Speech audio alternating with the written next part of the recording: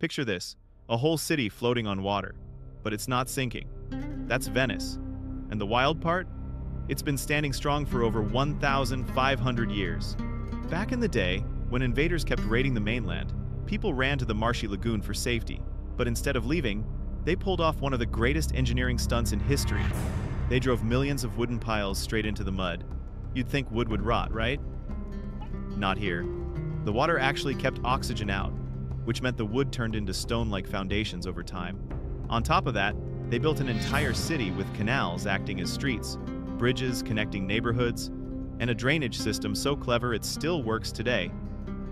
Every gondola ride you've ever seen, that's actually part of an ancient traffic system designed to keep Venice moving. So next time you see those dreamy shots of Venice, remember, it's not just beautiful. It's a masterpiece of human ingenuity, an impossible city that somehow became real. Don't forget to like this video if your eyes are still intact, and subscribe for more insane stories from the ancient world. See you in the next one.